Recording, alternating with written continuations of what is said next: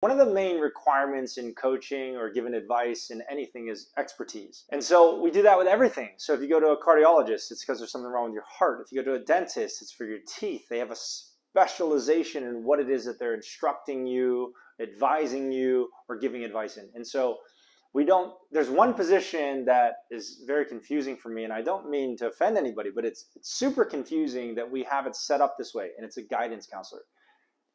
Most of the time, that person is giving advice in things that they've never done, they've never experienced, and they never will do.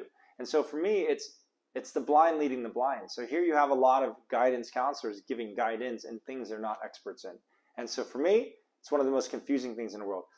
If you want to get ahead and you want to go faster, find somebody that's already awesome at what you're doing, exactly what it is that you want to do, and ask them questions, not someone that's giving general advice about specific things.